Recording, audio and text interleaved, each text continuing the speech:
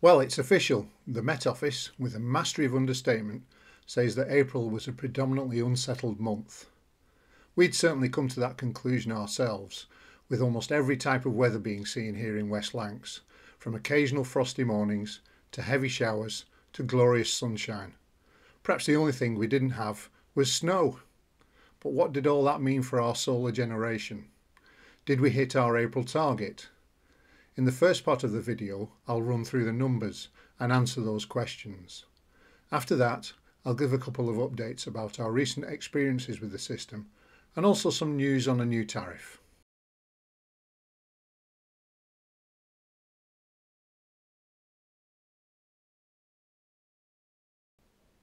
Looking at the overall picture, we generated a total of 400 kilowatt hours in April, with about 87% of that either used directly or stored to battery in roughly equal proportions.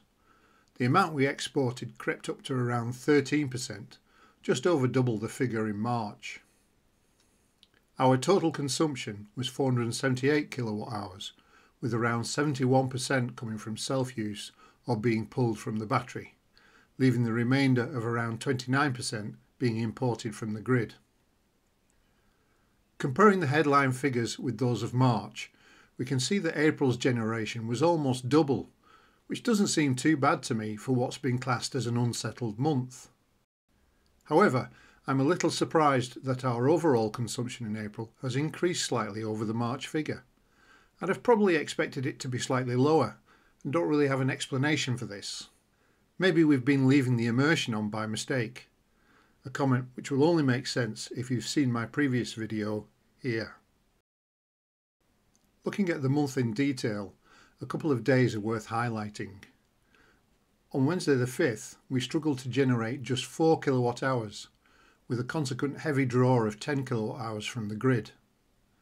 Contrast that with Thursday the 20th, when we achieved our highest ever daily total so far of 23 kilowatt hours, just above our previous best day of 22 kilowatt hours in August last year. Having watched a few other users' April solar updates, it seems these two dates were consistently poor and good respectively. The final point of note is the night between the 24th and 25th, when those nice weather people told us we should expect a frost. Having just put a fair amount of seedlings out into the greenhouse, mild panic set in. To avoid too much carnage, I rigged up a convector heater on an extension lead controlled by a smart plug. It managed to keep the frost off, but at the expense of around 7 kilowatt hours of grid power.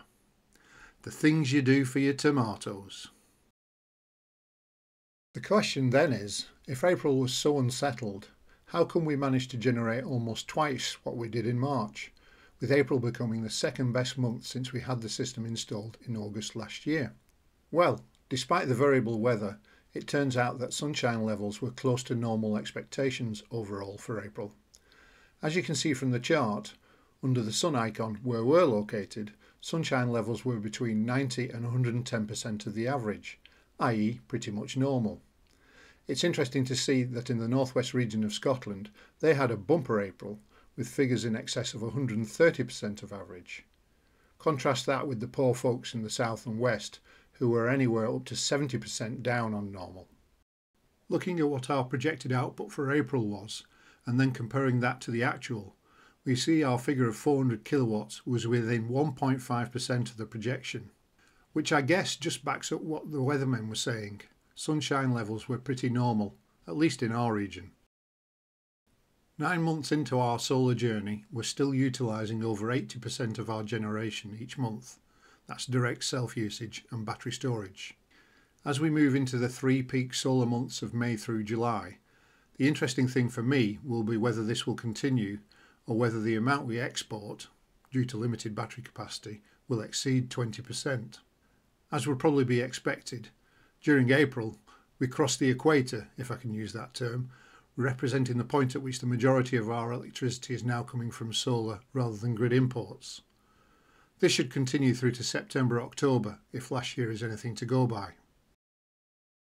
Updating our record of solar value, both consumed and exported, we can see that we added around £135 to the total, bringing it to £600 over the past 9 months.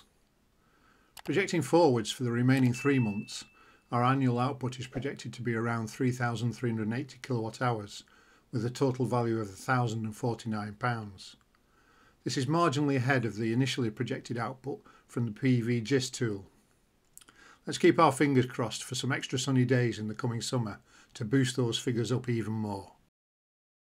I initially wondered whether to include this slide, as there's a lot of information on it. The key point I wanted to highlight is the clear downward trend in our grid electricity consumption since we had solar installed. The question seemingly continually asked is, will solar pay back? Well, in my mind, the answer is clear. Yes, it will. The payback period will be different for each individual person, depending on the nature of your system, how much you paid for it, and where you live.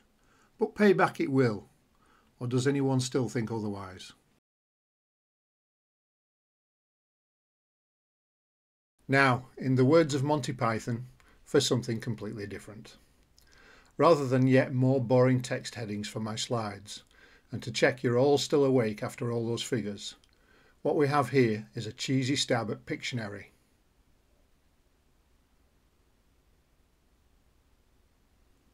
Okay, you've had a couple of seconds. Time's up. The first one is, of course, SolisCloud has been a bit flaky. In 9 months of using SolisCloud, both on the web and the mobile app, I'd probably have to summarise the experience as patchy. Most of the time, I can usually get the information I want, and in particular the daily and monthly totals. However, as discussed in my 6-month review, see video here, we've experienced interrupted data feeds and multiple maintenance updates. One of the least satisfactory features is the supposed instantaneous view of what the system is doing, i.e. the energy flows to from the solar panels, grid, inverter, battery and house demand. The figures in this view have always appeared a bit suspect to me and inconsistent with what's displayed on the inverter LCD panel at the time, something which drives my wife nuts. I'd mainly put this down to sampling update interval and time lags between SolisCloud and the inverter, but in the most recent maintenance update it almost seemed like Solis were doing development on a live system, with an additional circle and information being displayed for a while before disappearing again.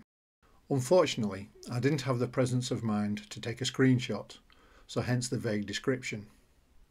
More generally, the mobile app seems to have a number of limitations, especially when compared to something like the GivEnergy app, as recently reviewed by Dan EV Solar in his video, link in the description.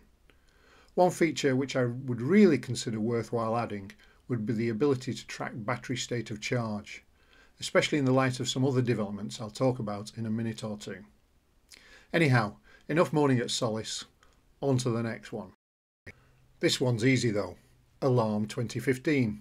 See, told you it was cheesy.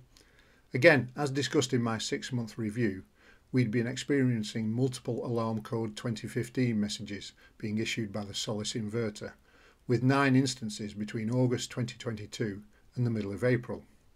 Well, no sooner had I published that video than we had another 3 in the space of a week, in each case coinciding with the batteries reaching 100% charge.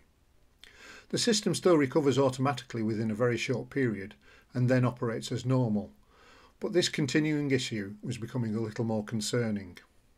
So I logged a call ticket with Solis support, and fair dues, they responded within 48 hours with a request to remotely troubleshoot and make any necessary settings changes.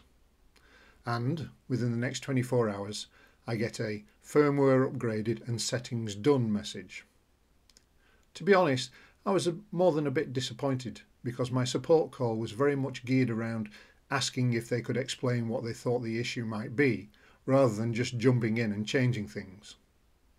Of course, I hadn't had the presence of mind to note down all the settings and firmware version beforehand, so I don't know what was changed. But in any case, it hasn't resolved the problem, with another 3 instances in the last 10 days or so. I've been trawling the web for any clues, and I've read that this type of alarm may relate to the batteries not being in balance, but the post wasn't for the exact same equipment as I have, so I don't know how accurate that is. Hence, we're not much further forward. I'll keep you updated. And of course, everyone should get the last one. I've finally dived in, taken the plunge and signed up to Octopus Flex. I've been umming and ahhing for a few weeks now, my main concern being that my battery capacity at 7 kilowatt hours might not be large enough to really benefit from this tariff. However, after having a bit of a tinker with an early version of Gary Does Solar's modelling utility, link in the description below, and feedback from a number of people posting comments, thanks especially to Tim in Wigan, it seemed like there was no reason to hold back any longer. Already being with Octopus, the signing up process was pretty straightforward, and we've switched over in a few hours. For now, I've just configured the inverter to import during the early morning flux rate so that I can see how that goes before experimenting with any timed export during the evening peak rate. Of course, this is all going to make my ongoing solar value calculations a bit more involved. But what else would I be doing with my time? I'll keep you updated on how it goes. Well, that's it for this one. Thanks for watching, and please do like, comment and subscribe if you haven't already done so. Cheers, and hope to see you again next time.